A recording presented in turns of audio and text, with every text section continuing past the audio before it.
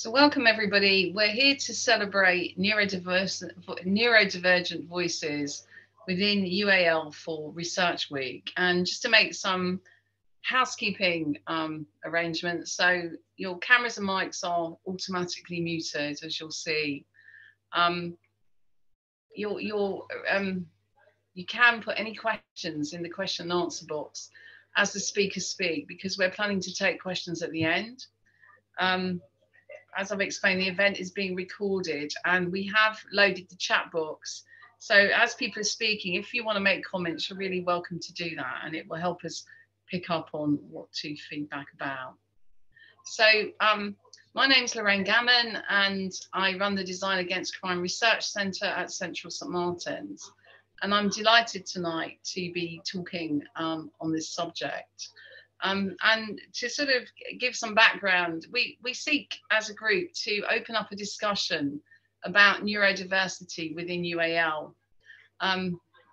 Certainly, the diagnosis includes all sorts of things such as dyslexia, dyspraxia, ADHD, attention deficit hyperactivity in quotes disorder, and autistic spectrum in quotes disorder. It depends how you speak about these things, amongst other labels.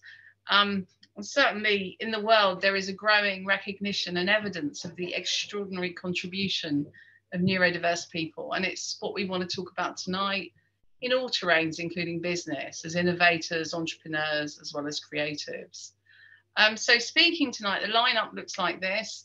I'm going to talk a bit about my work with prison and my own experience.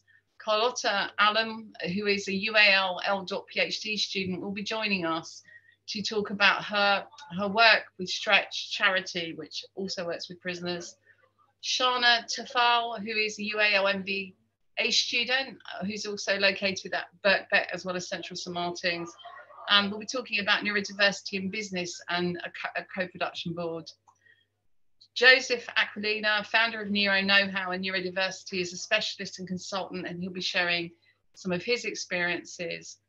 Piers, who is a UAL associate lecturer and founder of Designers Block and social entrepreneur, will be sharing some thoughts and views. And Caroline Huntley has kindly joined us to speak about UAL disability services, on how UAL students access these services and how it works here, because we have good practice to share and we wanted to talk about that. And at the end, I'll come back with some concluding remarks and an invitation for the audience to participate. So why me and why now? So for me, the account by Howard Gardner of multiple intelligences raises a lot of questions about abilities we don't know how to accurately measure. And Gardner's work, to say the least, is fringe. It's not a central account. It's not an evidence-based account so far. But for me, it has delivered some good work and has value in explaining some of the diverse competencies I see in art school and prison, and also some of the things I personally have trouble with. As a dyspraxic, I wouldn't call myself body smart. Since 1999, I've been leading a research centre and active in research, knowledge exchange and teaching. And at UAL, I've contributed to all sorts of things that are research-based. And my work has helped co-create design benchmarks, resources and publications with the Design Against Crime team. I'm not going to talk about them, but here are some of the benchmarks. And here are some of the design resources that share with others, I suppose, how to design against crime. You can find them online if you want to go back and have a look. But the work I'm going to talk about tonight really is about how my team has been working in prison, particularly with the Make Right project. Make Right's an 8-week course that teaches inmates students creative skills. And we do all the stuff we do at design school, develop personas, storyboard, design prep. And the men in prison who engaged were able, they started with these toys, and which they made super quickly. And we ended up creating a range of anti-theft bag designs that was sold as a brand for Abel and Carl. If you look at Abel and Carl's website, you can find some of those objects there. We've also co-created with prisoners across the estate. And the whole point is that prisoners are not just, the problem, they're part of the solution. So we've co-facilitated design workshops at Stamford Hill with staff as well as prisoners to try and generate safer cell furniture. And the designs are strong. I'll come back to that. It makes really clear to me that there's a lot of creative talent in prison. But there are also a number of dyslexics in prison, a great number, as well as people who suffer from neurodiversity or experience it in a positive way. It's been argued that as many as 60% of art and design students are argued to have problems, in quotes, with visual spatial learning styles. I mean, some of our best talent comes from this. But studies from England, Sweden and USA suggest that it's sort of similar in the prison population, that, you know, in all three countries, there are many neurodiverse in prison, depending on how you measure it. And it's no surprise too that entrepreneurs are found to be disproportionately dyslexic or ND, given, I would say, both criminals and creatives have strong entrepreneurial qualities. And so this has been something that I've known for years, and I've been troubled by, because I'm troubled that so many people end up in prison who could, you know, come to art school. And, you know, it's only recently that the government have acknowledged that half the people entering prison could have some form of neurodivergent condition, including autism, brain injury, and learning difficulties. This is from a July 21 report. And this is a big thing, because it I think will begin to instigate change. And the sort of change I want to see is the fact that artists and designers are known for seeing things differently. I call it sideways thinking.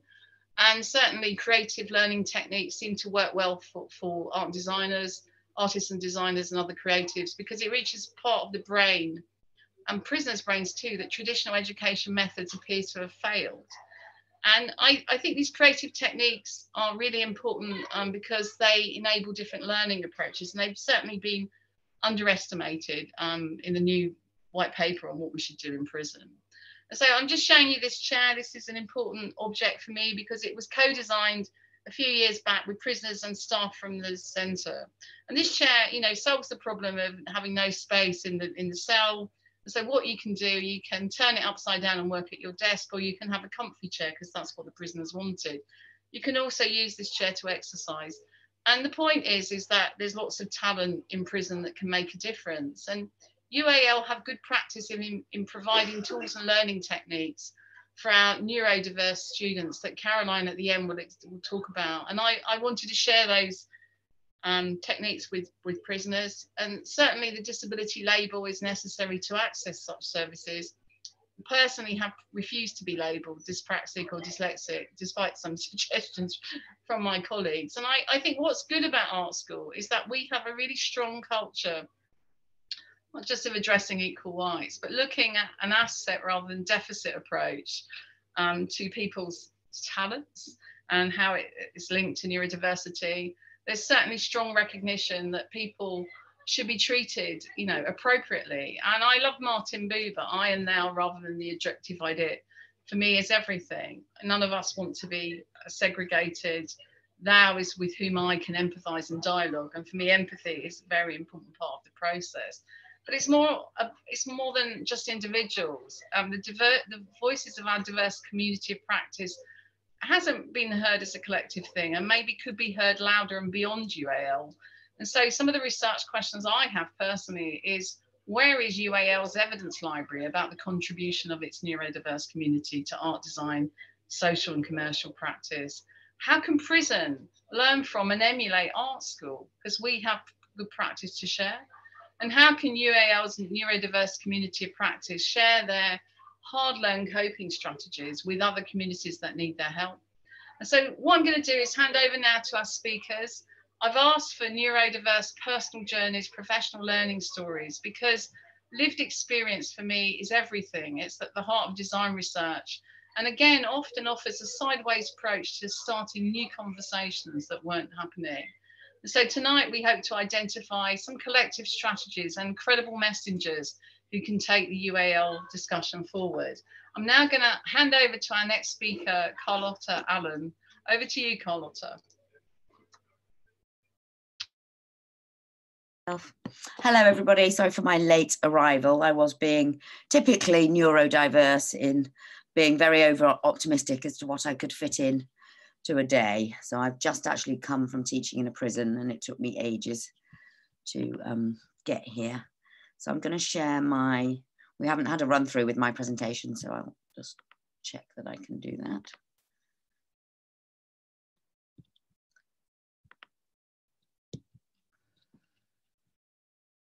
Is that good? Can you see that?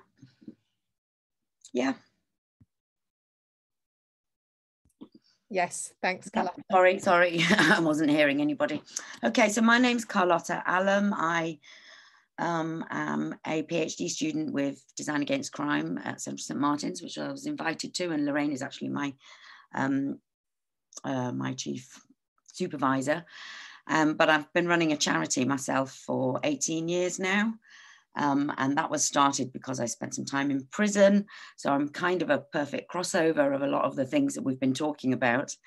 And my journey to sort of self-realization and diagnosis has sort of really helped me make sense of a lot of chaotic decisions I made in my life.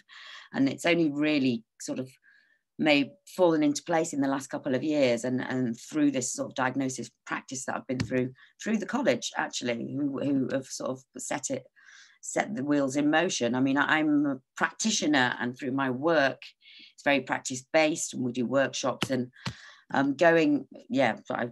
started my own charity because I couldn't teach because of my criminal record. 400% more likely to open your own business if you have ADHD. But these were things that I only found out sort of afterwards when I'm reading into it, after all the learning I did. So when I found myself invited to do a PhD at Central St Martin's, I would never have had the nerve to go to such a statement art school, I don't think, at 18 or 19. So I always felt like, you know,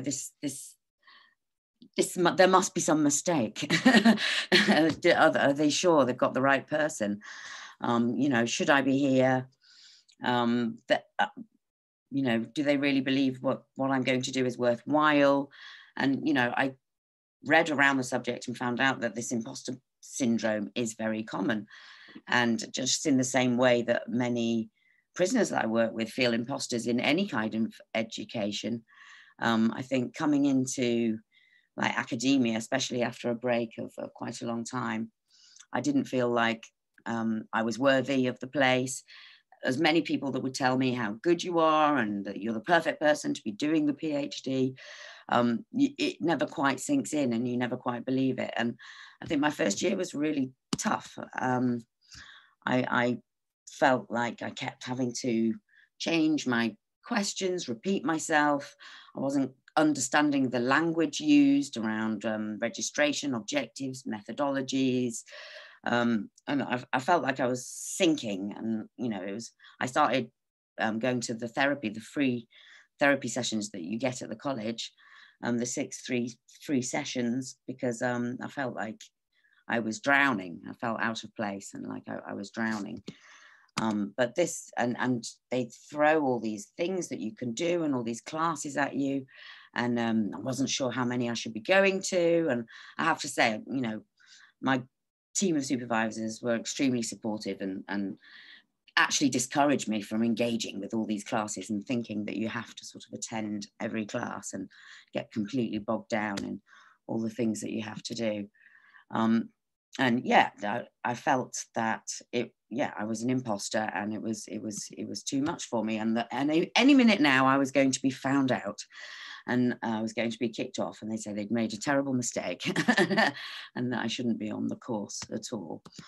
And so reading around it now, and these are a couple of slides from another person in the college that I think gave to you, Lorraine, that this, you know, the university atmosphere does trigger this sort of imposter syndrome and sort of elevate your ADHD, your anxiety around that.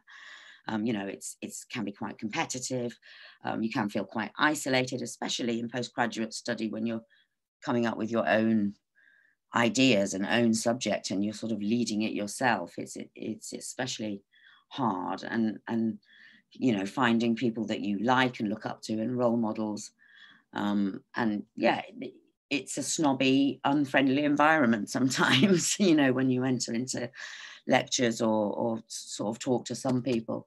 And I think I was surprised at how CSM actually wasn't too much like that. And when I'd done my first degree at King's, I felt completely out of place.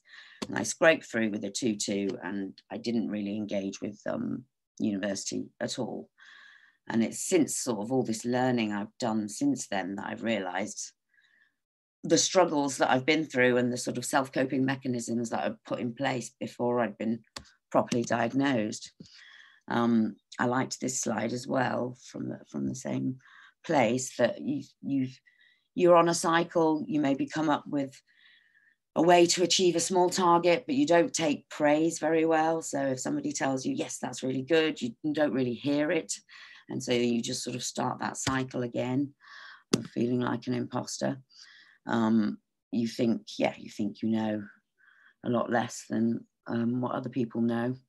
That's quite a nice pictorial of what the reality is.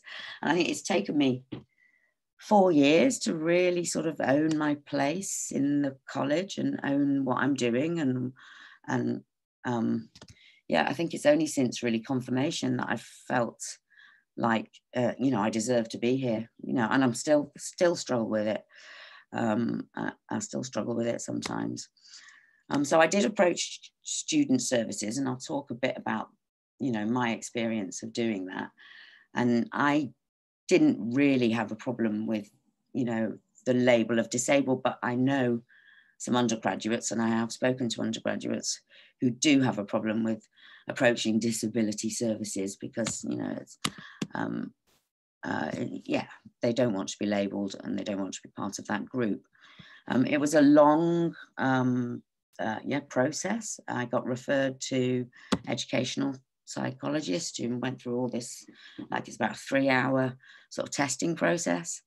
I was also reading about a lot of women, because it was in the press quite a lot, how a lot of women were being diagnosed. A lot of academic women as well were being diagnosed quite late with ADHD. So it made me think, and I was on the journey looking for a proper diagnosis. So I got it, and this is just the sort of summary conclusion from my testing, from my disability testing. And there it was in black and white, and something that I could then take to the services. That I, ADHD and dyspraxia, and it made sense of a lot of things, and it made me, more aware of things that can trigger ways of thinking and things to look out for, and it made me also go to a proper psychiatrist and get medication, which has helped a lot as well. And that was through another academic who had recommended that to me.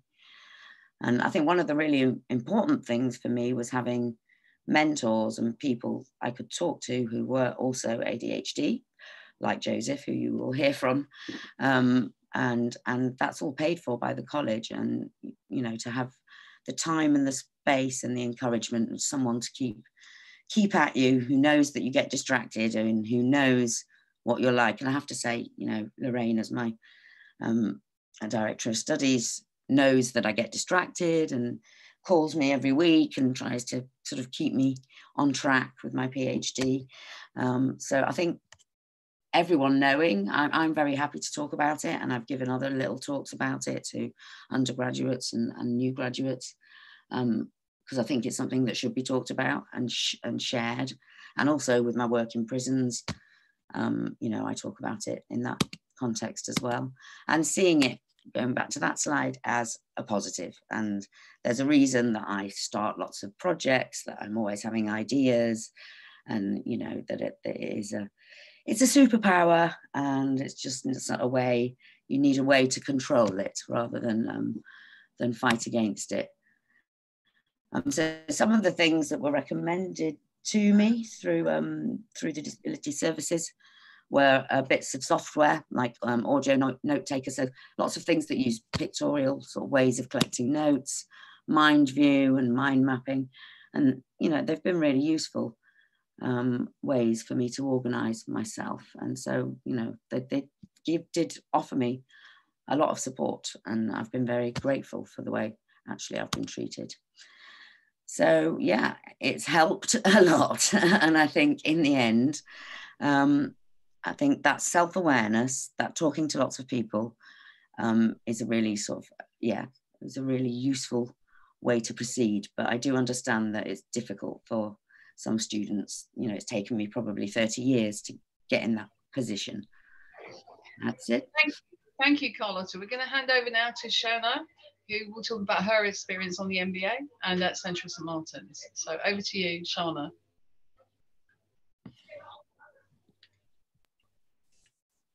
Hi, everybody. Thanks for the invite to join this today. Lorraine, I am having a very dyspraxic day. I thought maybe that today would not be a good day for me to speak up on being neurodivergent, and then I realised it is actually the perfect time, because I get to share my lived experience in real time as to how it impacts me. So I'm Shana.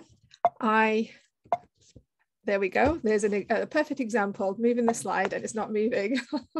Technology at its best. So I'm the founder of Model My City, which is an organisation and project I set up to bring the UN Sustainable Development Goals to life across Camden. I'm also on the Neurodiversity in Business co-production, on the co-production board, and have various other roles. And I'm currently a Central St Martin's and Birkbeck MBA student. So this is a snapshot of my neurodivergencies: dyspraxia, ADHD, auditory processing disorder, and sensory processing disorder. And then around it, I created a word cloud of some of the themes around how it presents, and then also some of my strengths and various elements that just kind of really sort of help frame who I am as a neurodivergent intersectional individual. And so this is me about to present a snapshot of how it presents.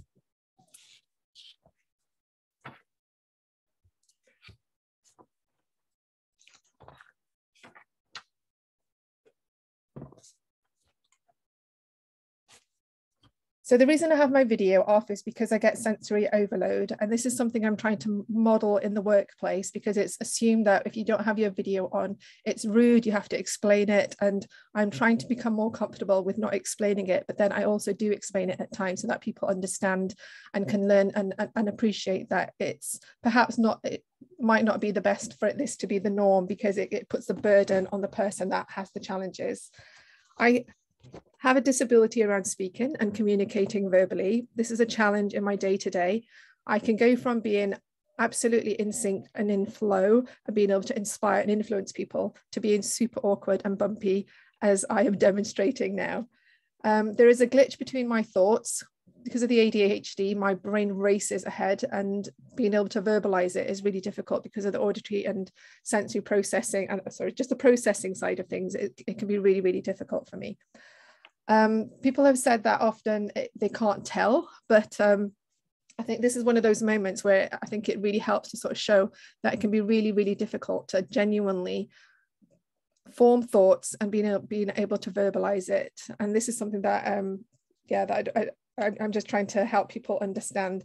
It's a little bit like the wheel. I liken it to a wheelchair analogy. It's an invisible sort of disability, but with a wheelchair, you know, you wouldn't take a ramp away from somebody. You know, they need that ramp, and so, you know, some of the challenges and the needs and that I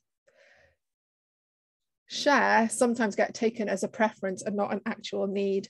And so some of the other ways that I experience challenges is with technology. Because I'm dyspraxic, it means that sometimes I find it difficult to type and to kind of use a computer and various other technology. And then also listening can be difficult for me. And so I'm just going to set the scene a little bit with my starting point, because this cartoon actually just sort of shares a little snapshot of how I perceive time. So with ADHD, people perceive time, they call it time blindness, but I find that quite an incorrect term. To me, it feels like time overload, because for me, my starting point is that I can see time from the beginning and ahead right to the end of time. So in my head, I just have a sense in the background of the entirety of time existing. That makes it really, really difficult to ground myself in the day-to-day and in the moments. So I have a sense, a varied sense of running out of time and then being overwhelmed by time. I've recently been speaking to my academic mentor, and we're exploring strategies around how to reframe how I work with time and how I perceive time, and looking at this idea of scarcity of time. And this is where ADHD people are really, really great at deadlines and crises, because when they're under pressure and have that scarcity of time, they excel and do some absolutely out of the box magical things.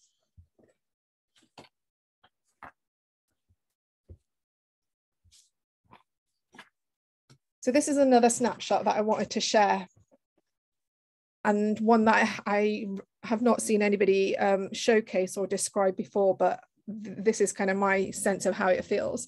So I live at extremes. I feel as if I go from one extreme to the other, whereas most people are sort of generally quite in the middle with many of their talents and traits and strengths and weaknesses. And so in the workplace, I can go from being celebrated to demonized. When I speak, I can come across as warm, and then sometimes I'll be awkward.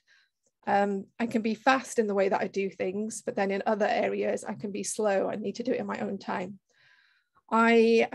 Because of the dyspraxia, can be super clumsy, have a day full of glitches and be very, very clumsy. But then I also have Olympic level reactions where something will happen and I'll just instantly react. And the frustrating thing is I have no idea when it's going to happen. And the one thing that I do know is that it's consistently inconsistent. And that's the frustration and the challenge with being dyspraxic. My neurodivergency also leaves me to be sensation seeking and sensation avoiding. And I have hyperfocus, and also I'll have days where my attention is on everything at the time. So again, the term ADHD, attention deficit disorder, I feel is incorrect, because it's more that we have attention on everything, and it can be really, really hard to know how to prioritize and where to direct that attention. And so we need help and strategies with that. And that's where medication and counseling can come in helpful. So this is a slide that I've pulled from Genius Within, who have created it to show that neurodivergent people have a spiky profile. And what that means is that we excel in some areas and have weaknesses in other areas. The middle line is where most people tend to be, just sort of, just there's little variation. And with neurodivergent people, there are quite extreme peaks and dips, where the lower part is the challenges and the higher part is where they excel at. One of the reasons I wanted to share this is because one of the things that I'm researching and investigating is the idea of how, well, the problem of how workplaces aren't designed for us. And so in the workplace, you have your job description and you would be expected to deliver everything consistently all of the time. That doesn't work for me as a neurodivergent. There are some areas of the job where I absolutely excel, and it would be really great to be able to create roles where I can actually do more of that and less of the weaker side of things. But that doesn't really seem to exist at the moment. And that's something that I'm sort of working towards with various organizations and neurodivergent people to kind of consider and explore and research.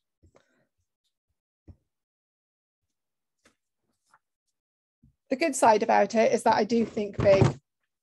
I'm an outlier, intuitive, rebellious, don't follow convention. I tend to have lots of spinning plates, doing lots of things all at the same time.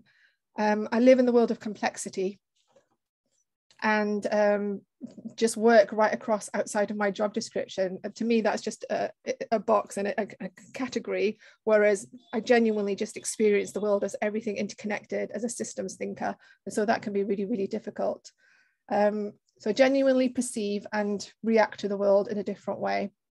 And I speak up about these things, even though it's genuinely a challenge for me to talk and to verbalize, because I want to role model that people can present, be a leader, join panels and share from their lived experience, because we need to hear from all diverse voices and different perspectives, because otherwise how can we create the truly inclusive spaces that we need?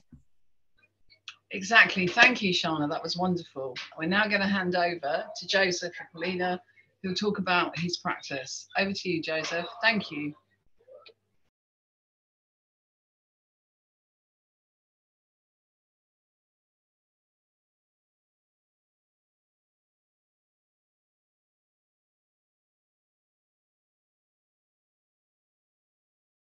Can't hear you, Joe.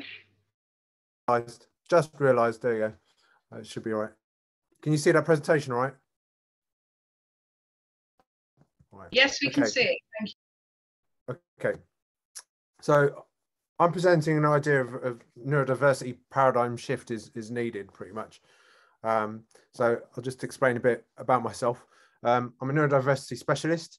I have neurodivergent labels of dyslexia and ADHD in that order.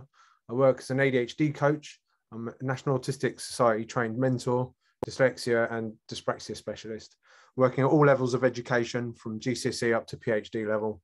One of the things I want to highlight about that with education is I still don't have a GCSE in English and maths after taking it for 3 times. And one of the reasons I'm highlighting that is because our current government thinks it's a good idea that if you don't have a GCSE in English and maths, then you can't progress to get student finance England funding to do a degree. And if that was the case when I was younger, then I wouldn't have helped hundreds of people I work with get 2 1s and above. But both of my parents came from working class backgrounds, illiterate Maltese immigrants after the Second World War.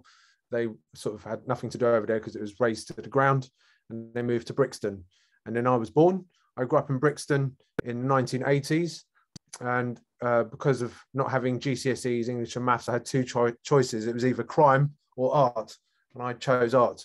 And because of that, I won a scholarship to study at Chelsea College of Art, where from Laura Ashley Foundation and the Walcott Foundation. They paid for my fees, they paid for my materials and my travel expenses. I was then offered a place at Chelsea College of Art to do my BA, which I turned down because I wanted to do life drawing, because I thought if Da Vinci, who was dyslexic and weird, and I should be able to do live drawing as well because it's just as valuable. But I was offered a place at Wimbledon College of Art where I graduated. And but prior to my graduation, I was going to leave halfway through because I couldn't deal with all the academic stuff. But it was pointed out that I was probably dyslexic, and I had my diagnosis at 21. After graduating in 99, I was kind of a bit sort of stuck with what I was going to do with a degree in fine art. So I worked as a session musician and still do work as a session musician and recording artist, doing festivals around the UK. And I was working with the youth offending team, organising and facilitating music and art workshops and identity workshops as a key worker in Lambeth, Peckham, Croydon, and working with refugees as well. And at the same time as doing that, I was also working with Camilla Batman-Gillage, who started a kids company working with young people in Peckham and East London. After there was no funding from after pretty much the Iraq War, there was no funding in the arts. So I was kind of stuck with what I was going to do. So I decided to become a dyslexia specialist, because the majority of people I was working with were either dyslexic or dyspraxic or ADHD, and everyone thought they were weird, but I didn't think they were weird. I thought they were just like me. So I thought, well, I might as well help these people out. During my postgraduate diploma, that's when I found out I had a diagnosis of ADHD, ironically, in my mid-30s, during my the course to actually diagnose dyslexia and dyspraxia. During that time, I then was invited to join the advisory committee of the United Kingdom Adult ADHD Network. And part of that role, I instigated change for diagnostic criteria in higher education, so people can get a screening at least for application for disabled student allowance for ADHD, because prior to that, you had to have a medical diagnosis, and that had like a waiting list of about 2.5 years. I'm also researching into the links between neurodivergence and trauma. It's one of the things I'm interested in at the moment. But this next slide here is a collage of people who have either been outed as being neurodivergent or people who've outed themselves as being neurodivergent. The person I'd like to highlight there is Sigmund Freud in the middle next to Steve Jobs, because he was highlighted by some psychiatrists as believing that he was ADHD because of his links between things and his visionary ideas and imagination that led to the birth of psychology and psychoanalysis and psychiatry. He also was a cocaine addict, which is a stimulant, similar sort of drug to what is given to kids, which is Ritalin, which is a stimulant, except, you know, it's not addictive. Another person I'd like to highlight is Muhammad Ali, who's above Will Smith, because that's a piece of art by Andy Warhol, who is suspected to have been on the autistic spectrum. And Muhammad Ali explained to himself, but it's disclosed himself that he was dyslexic in some interview or something, or somebody disclosed that he thought he was dyslexic. This slide here was originally created by Mary Colley. She started a charity called DANDA, which is the Developmental Adult Neurodiversity Association. She unfortunately she's died, but this is something that we worked on to highlight the difficulties that exist and that overlap with neurodivergent labels, and that was highlighting the difficulties. And I like to highlight the actual strengths in this slide and how they overlap as well. And that kind of leads to the difficulty that we have at the moment, which is a pathological view of the pathological paradigm.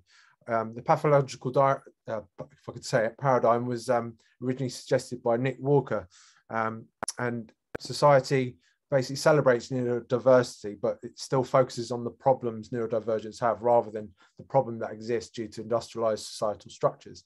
An example I have here is Richard Dawkins.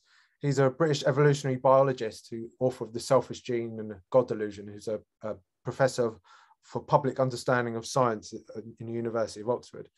And he's the archetypal success of academia and industrialized mechanistic thinking. He describes humans as being lumbering robots, and we are survival machines, robot vehicles, bluntly programmed to preserve the selfish molecules known as genes. But you can imagine that he's good at writing essays, reading books, sitting in exams, being on time for appointments, waiting in queues in Sainsbury's patiently, reading a map, applying for funding for his research, and just generally fitting in. But if you go to Aboriginal Australia and you have a tribal leader there, one of the last cultures to be industrialized by the white man, they never had text, because text is technology. They use pictograms to represent their ideas and put their ideas forward and document them. They never had maps. They used song lines, which was a combination of melody, rhythm, and rhyme to document their history and to pass that information to the ancestral history to their offspring. They wouldn't need to go to Sainsbury's because they wouldn't have a refrigerator. They'd know how to hunt and gather. They wouldn't buy bottles of Evian because they'd know where to find water. They wouldn't need to worry about time as such in the linear concept that we have of time, because it's as long as you get up, the sun comes up, you avoid the midday sun, and then you go to sleep and spend time in dream time. But that was completely changed when it was industrialized and Western civilization went over there and become criminals and addicts, unfortunately. But if you swap those two people round, they're both disabled, is the point. I disapprove of the language that's used. Autism spectrum these days, which is great, less of a disorder, but we have dyslexia, problems with words, dyspraxia, problems with motor coordination, and you have attention deficit hyperactivity disorder. I always think, why don't you just chuck in disaster as well? And there's many other deficit words. But I like attention difference hyperdrive. Kind of echoes similar to what Shana was saying earlier. And this language and view is also something that people take for just using it in a sort of simplistic way. Thomas Edison, I'm not a big fan of Thomas Edison because he stole a lot of ideas, but he was sent home from school because he was unteachable. He kept asking too many questions, wouldn't sit still. And Kathleen Burke, who's a professor at University College London, described him in Our Time on Radio 4 as having a mind like a fly. But for me, a fly flies on poo, which is not very useful and it's not very nice. I like, a bit like Muhammad Ali, like to be described as having a mind like a bee, going from one flower to another, collecting pollen to do something creative. And the reason why I'm more likely to jump from one thing to another is because I'm not a linear thinker, I'm a divergent thinker. Society is, the majority of people are more likely to be convergent linear thinkers. And society dictates that you have to do things in a straight line. Time as we know it in this dimension is linear, but Einstein would probably argue differently that it isn't linear. But I'm more likely to make links between things and see things holistically than people who are linear and come up with new and interesting ideas and have lots of creativity, which is what we've already discussed and celebrate. But part of that difficulty is due to executive function difficulties that people who are neurodiversity or neurodivergent label, who have neurodivergent labels, will have executive function difficulties. And Thomas Edison explained this in where he said, to invent, you need a good imagination and a pile of junk. And Einstein was known saying, if a cluttered desk is a sign of a cluttered mind, of what then is an empty desk a sign? And that desk underneath his picture is actually a picture of his desk. And to the left, we've got Francis Bacon. Not that I'm comparing myself to Francis Bacon, but he's a genius. But that's exactly what my studio was like when I was doing my undergraduate. I think that the shift that we need is to look at neurodiversity as permaculture, and looking at the 4 out of the 12 principles of permaculture and creating a permanent culture, because it's still not there yet. We need to integrate and not segregate. And the idea of disability, having more of an idea of neurodivergent or neurodiversity sort of groups would be more useful. Focusing on and valuing the marginal, and creatively use and respond to change. Now, I myself like the idea of comparing myself to a fly agaric mushroom, because they're seen as being a bit weird and a bit strange, and everyone thinks they're a bit poisonous and a bit dangerous. But they have mycorrhizal relationships with the trees, so they basically exchange carbon with the trees, and they grow next to fir trees and beech trees, and that whole connection is what leads to the beauty and leading to the fruit that can be very useful for everyone. So that's why I like the idea of permaculture as a permanent culture to allow for neurodiversity to flourish. What is needed still? Well, loads. In all institutions that I've worked with, whether it's Imperial College, whether it's Kingston, whatever, the whole academic system and society still needs a lot of changing and open-mindedness going on. In particular, people with ADHD need psychosocial education, need understanding what the actual difficulty is, and same with dyspraxia and other labels, understanding what it is and how you fit in, and how you think, which is metacognition, understanding how you learn and perceive things. They need relevant tutoring on assistive technology in the right way, showing appropriate skills, academic skills, and in the workplace, and with their feedback so they know whether it actually works and whether they feel that it actually works, rather than just given something then say later on. And that needs to be feedback into the actual employer, because maybe the employer just needs to change the way they do things. Just needs to be, at the end of the day, people are employed for their strengths and not their weaknesses, and focus on their strengths. One thing that I did was a visual reading course, which basically is a technique that improves reading comprehension and speed. And my reading ability went from being in the bottom 2% to the better than 71% of the population. And that's something that people can access through disabled student allowance. That's me. So if you want to find out, it's neuroknowhow.com. There's screeners on there. Yeah, they are. Thank you, Joe. Now we're going to hand over to Piers Roberts. Thank you. Cool.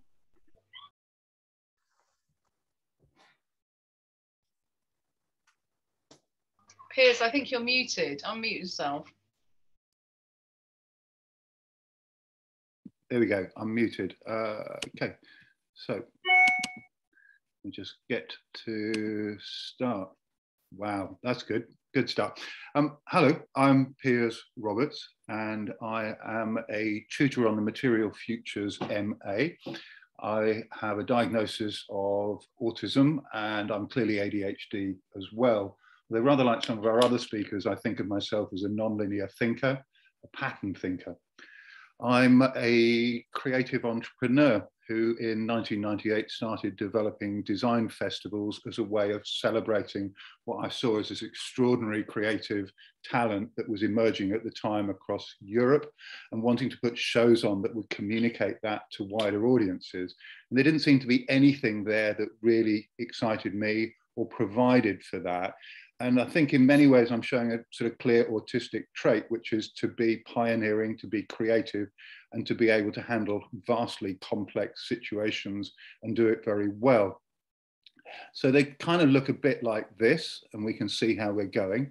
And over the time, I very much sort of helped to change the way people thought about creative festivals, creativity and entrepreneurship.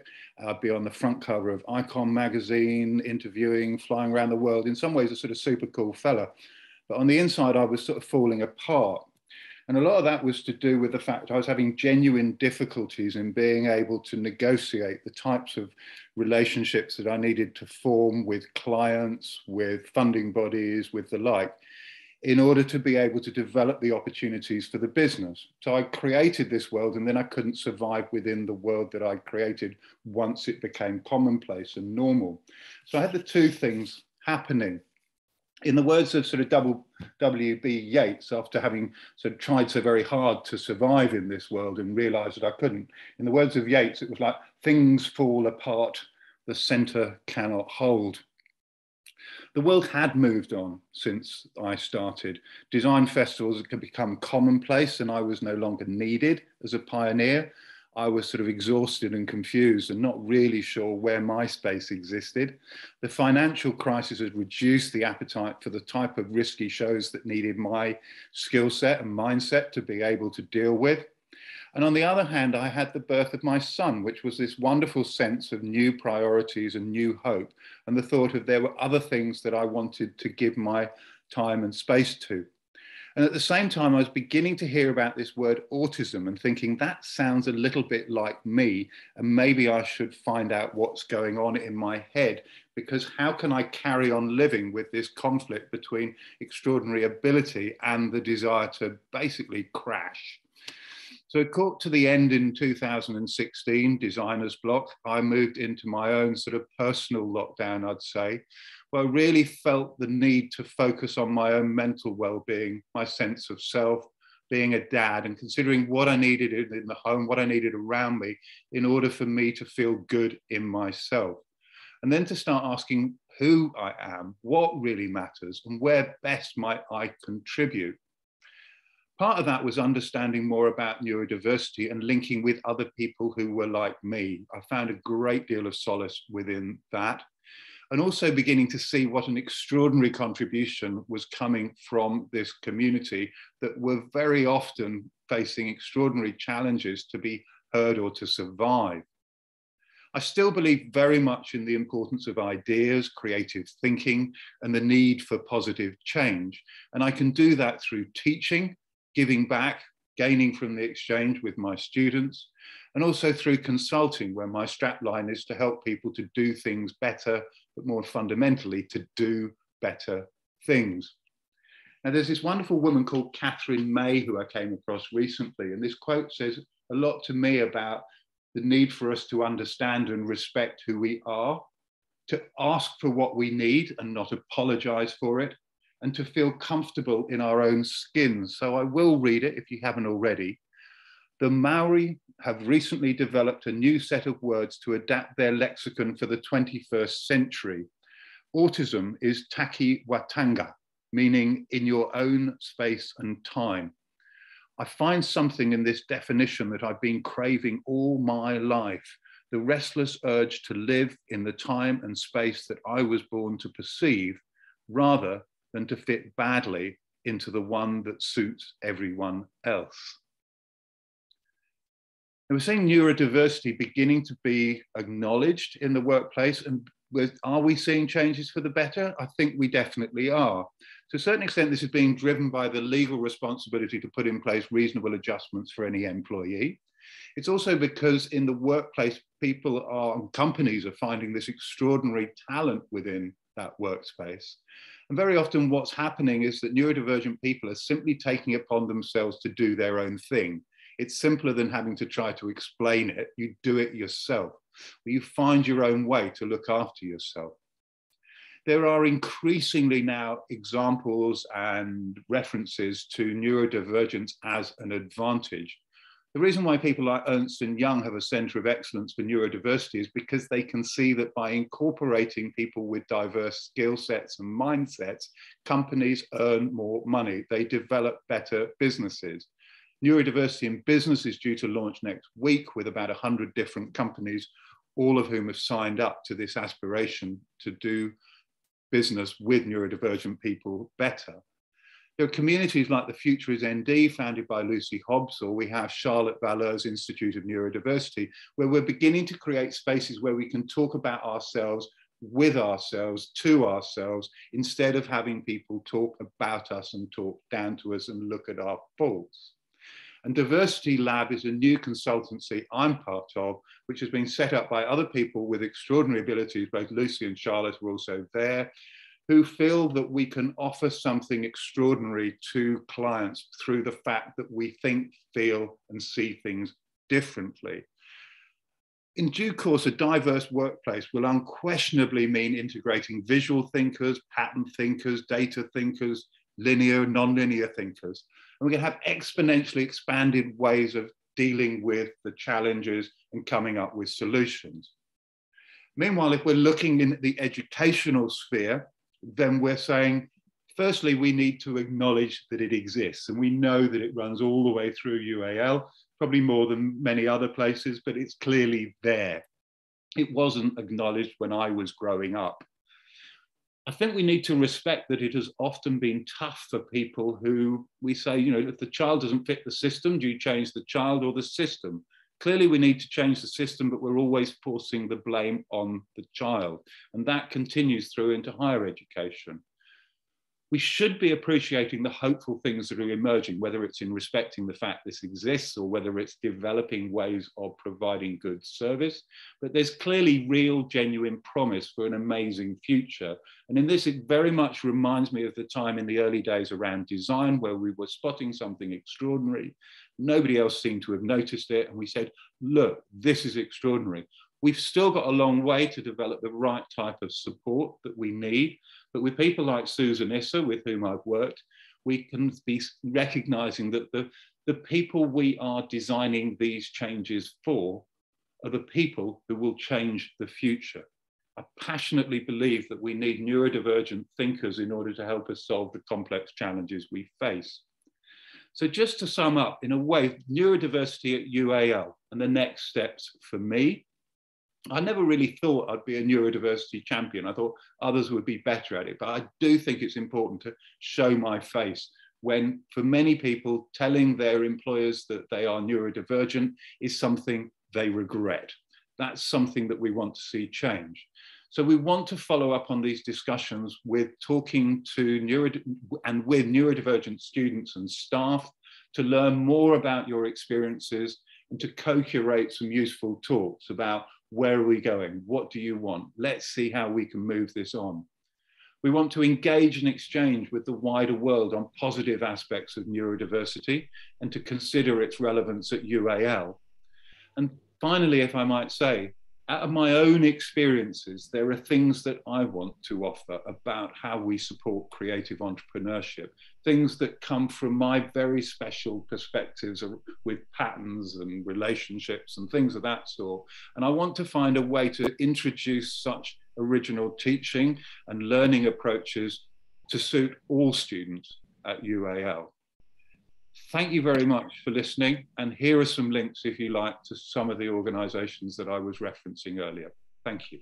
Thank you, Piers. I found that actually really inspiring. 20% of our students at UAL actually set up their own businesses, their startups, you know, social companies. And so I think you're addressing a very important account. I'd now like to hand over to Caroline Huntley, who will talk about you know, what we do at UEL to help our students. And I really wanted her to speak because actually we often speak as individuals, not as groups. And I think it's really interesting to hear the process. So after Caroline's spoken, then we'll open up the discussion to you. But thank you. So over to you, Caroline. Thank you. So I'm not going to share any sort of presentation, and that's partly because I wanted to pick up on some of what some of our speakers were saying today, and it's great to hear about people's personal journeys and experiences at UAL as students, and indeed as members of staff as well. So the disability service at UAL is for students across the colleges. So any student at any level, so from the foundation students up to the PhD students, everybody can access our service at any time on their journey. So it doesn't have to be when they first join. Actually, it can be right up to the time of their final assessment, if that's what they like. We have three sort of guiding principles, and I think I'd talk through those, which might help to kind of understand the way we work. So we work with the Equality Act definition of disability, which is a condition or health. It can be a long-term health condition. So I'm talking more broadly about disability beyond neurodiversity here. Specific learning differences is how we refer to quite a lot of people who identify as neurodiverse. So it might be a specific learning difference, could be a long-term health condition, and or a sensory or other, sort of impairment. And we if somebody has something like that has a day-to-day impact, an impact on their day-to-day life, and when you're studying, that is your day-to-day life. So anything that impacts your studies sort of works, for us in terms of if we need to define or if a student wants to define or identify themselves to us. And is long term. So long term in the Equality Act terms means has lasted or is likely to last for 12 months or more. That's one of our principles. The other is a social model of disability, and it's quite interesting what Piers said about whether you put the emphasis on he's a child, but when you think of as a student, or whether you lodge the kind of adjustment into the environment. And the social model says that the environment needs to be altered so that that person is no longer disabled. So the word disabled comes from the social model, and you are disabled by your environment. It's not a label that means that is saying anything about you. It's saying that the environment you are in disables you. And for many people who identify as having specific learning differences, it is the environment of education and the way that things are structured in learning that may, disable individuals in that situation. And the third principle is inclusive practice. We work across the university with all teams in all parts of the university to identify and put in place inclusive practice, which means that people don't have to come and tell us that they are disabled. Some will, and many will still need, those individual adjustments, but it will work for people who don't want to, or for many people who then don't need to. So inclusive practices might be simple things like making sure information is available in advance of taught sessions, making sure that there are breaks, things like that go towards inclusive practice. So when a student comes to us and they identify that they may have a specific learning difference, they may not know that that's what they're telling us. They may say, we're struggling with things. It's hard to work within the environment that is here. I would like to find out more about myself. And the journey that the participants this evening have been on might well incorporate an assessment. We offer any student who comes forward to us a screening and then an assessment without any charge to that student. So whilst many universities will either do it on a means tested basis, or perhaps will have a fixed charge for all students. We don't. We recognise that we have many students who have a specific learning difference, are neurodivergent. We have many autistic students, and many more than we were aware of in the past. And they will want to find out about this, and it's in the arts environment. That's quite a high percentage, around about 17% of our students currently, just to give you a figure. And so we offer an assessment, and after that assessment we will meet with each student and talk through adjustments and support. So adjustments might be things like having more time for assessments, for hand-ins. We do very few exams at University of the Arts London. We have more assessments. If it is exams, that can be arranged as well. So that's the most common adjustment, but we'll talk through if there are other adjustments people need. And the online environment that we've been working with, and we still are working with and will continue to do so, offers us the opportunity to look at different sorts of adjustments for that environment as well. So we go together with the student, produce something called an individual support agreement.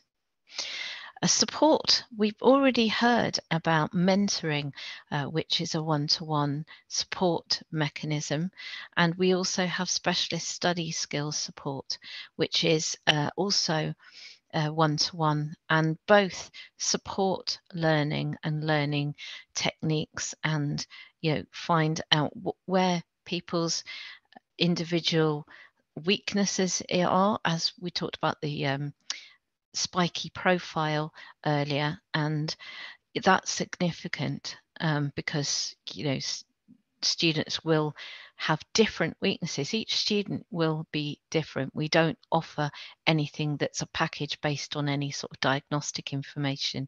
It is very much individually tailored, both support and adjustments. And finally, we help students to access funding. So Joseph made a reference right at the end of his talk to Disabled Students Allowance as a government grant, and students can access all the support, which includes assistive technology, which has been mentioned earlier as well, and also those types of support and funding those things.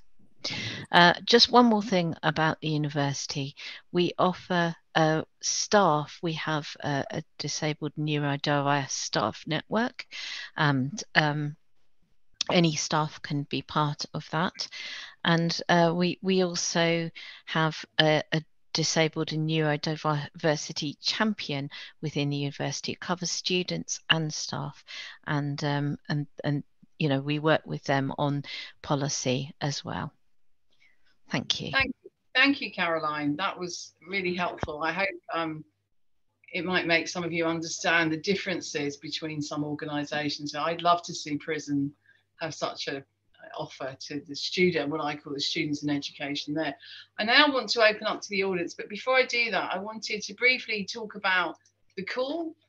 So Caroline talked about the community of practice that already exists. We're hoping to amplify that to form a broader university practice. You're invited to join us outside or inside the college, because it's very important that we have different perspectives. If you're interested in joining us, you'll see a poll on the screen. Please add your name.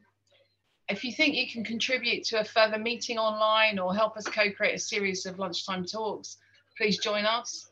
If you're able to identify relevant research to inform best practice for teaching and research engagement with publics, please share with us. Certainly, we want to come together to celebrate neurodiversity and its lived experience.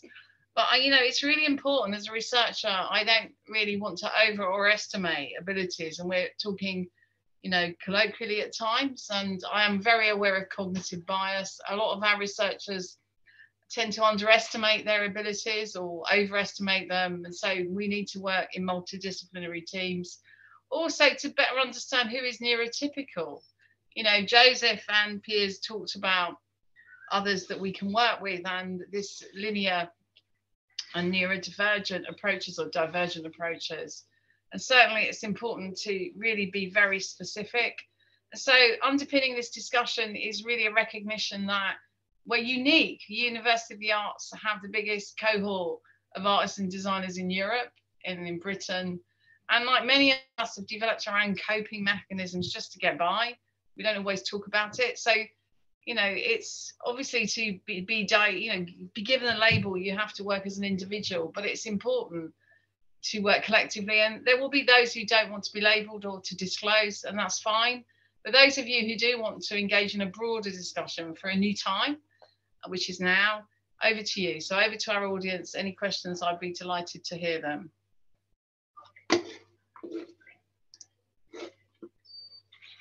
Okay, thank you.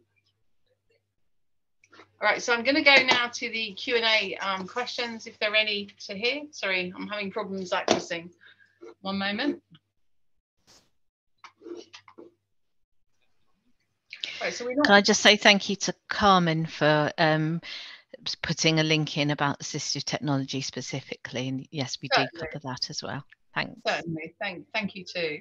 Are there any questions that the question that comes up for me is how to understand and implement a research discussion, because there are lots of assumptions and it's important to open things broadly. So are there any questions that we can respond to? Joseph, do you have a question that you'd like to raise? You're on mute.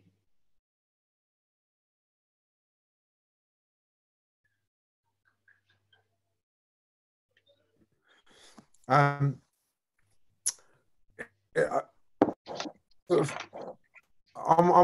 wondering, like, if students aren't happy with the support that they get, what happens? Do they get? Are they able to go somewhere else? Like, it is, because I know that with a lot of unis, they get to choose where their supplier is from and stuff like that. So it's just interesting if that's ever something that is discussed in different universities at all as well. So sounds like a question for me, Joseph. So if a student needs to change their supplier, if they are a student who receives disabled students allowance, they would go back to the person who's carried out their needs assessment. That's an independent assessment that all students have. And yes, of course, they can go back and state that they're not happy with the provision they get. Not all students who come to the university are given to us to provide the support. So there are a lot of providers out there, as I'm sure you know, and yeah, of course, there may be, you know, we are aware of quite a lot that our students access, and if the student isn't working with us and is unhappy, we can support them to find a different supplier. Caroline, there's some other questions for you. So one of our colleagues has asked, how do we support mature students who may not have been supported in early education? Yeah, so we would tailor the package of support. So again, we would look at everybody as an individual. And so there isn't a sort of specific pathway for mature students, but when a student accesses their support, they will talk through the things that impact on their study, and one of those things might be not having had the experience of study before, and so those would be addressed through the individual support, those things.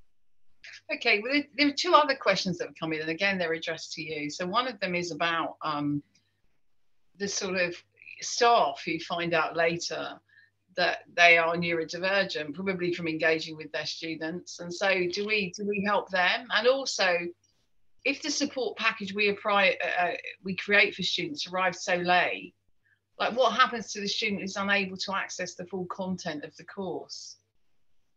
Yeah, so staff question first. So our HR team, we also offer staff assessments free of charge, and that is accessed through the university's HR service. And yes, it does happen a lot, and absolutely that is the scenario quite often. I personally work with a bunch of students. My student caseload are also members of staff, so they're doing internal courses, and we arrange, whilst they're students, assessments on that basis, but HR can arrange for staff who are not students as well. So yes, that's possible. So what happens when students get their support so late?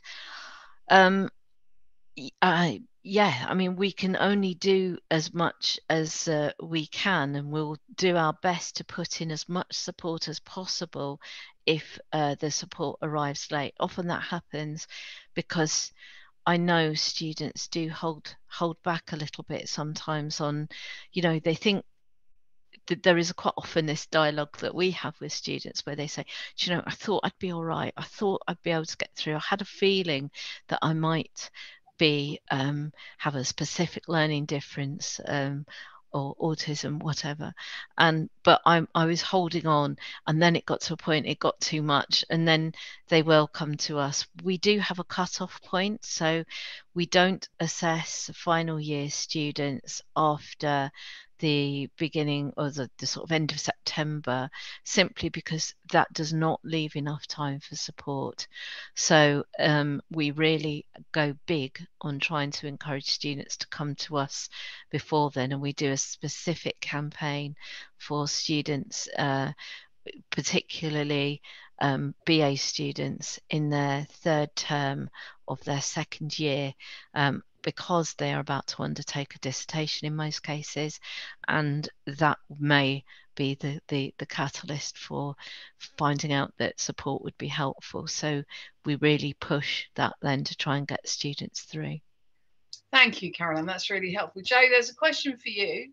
So basically, people are asking about the facts. So what percentage of the population do we define as neurotypical?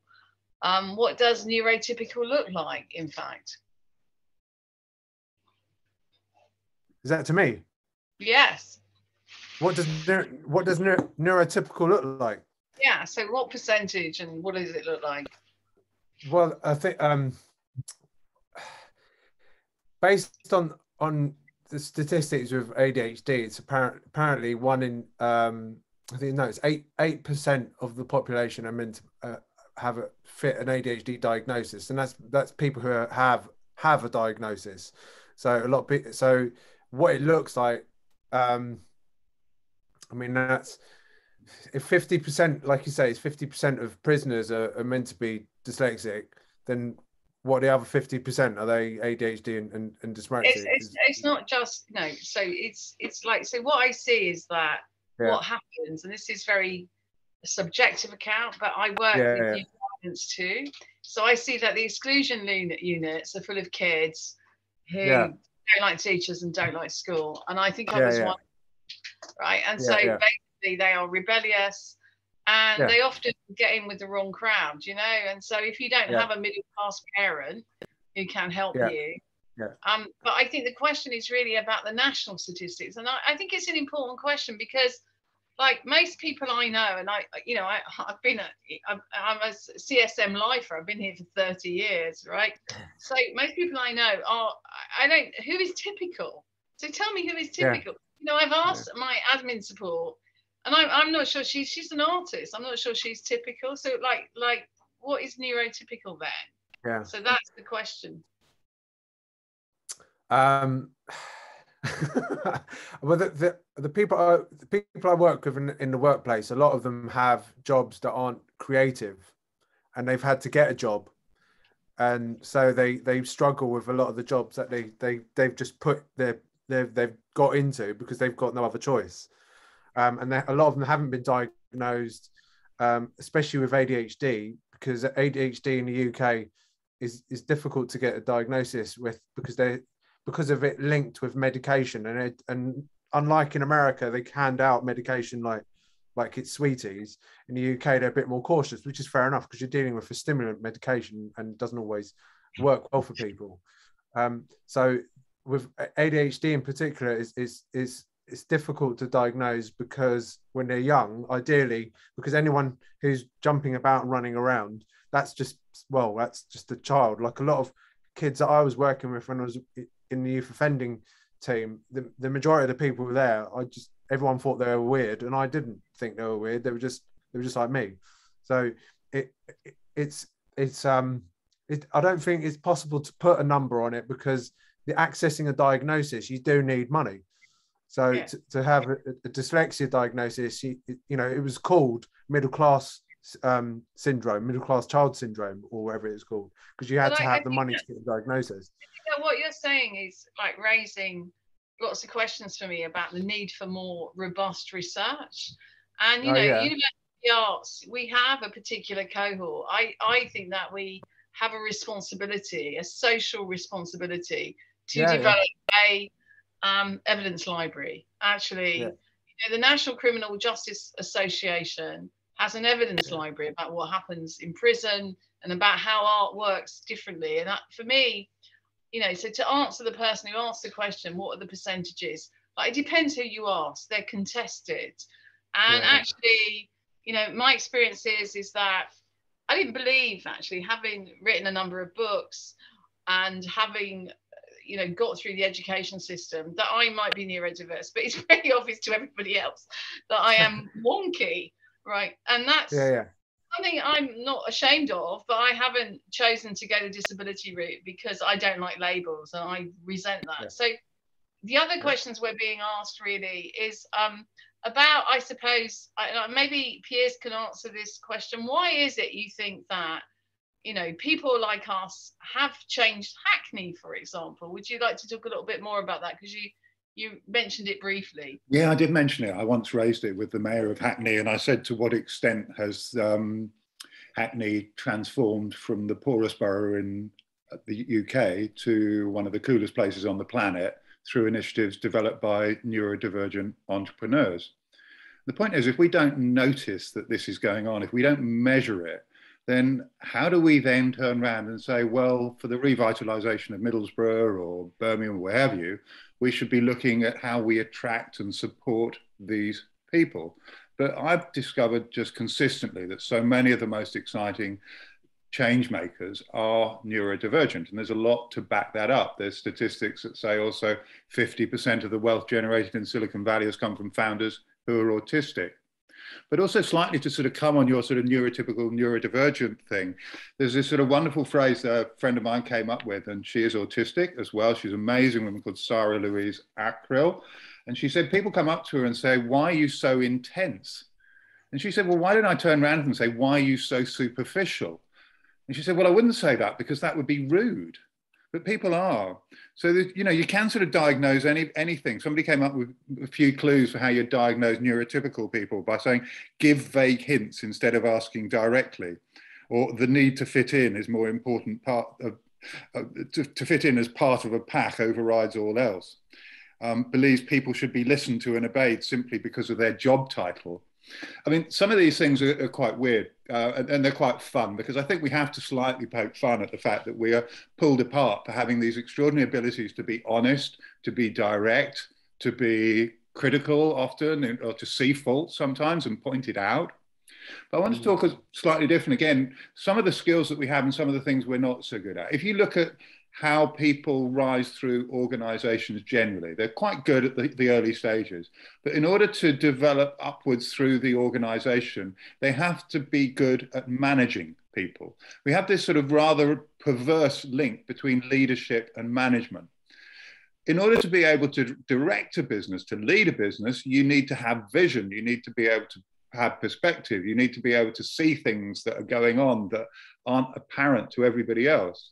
Now, we're brilliant at that top bit, but we tend to be rubbish at the managing bit in the middle. I'm a good leader and I'm a rubbish manager.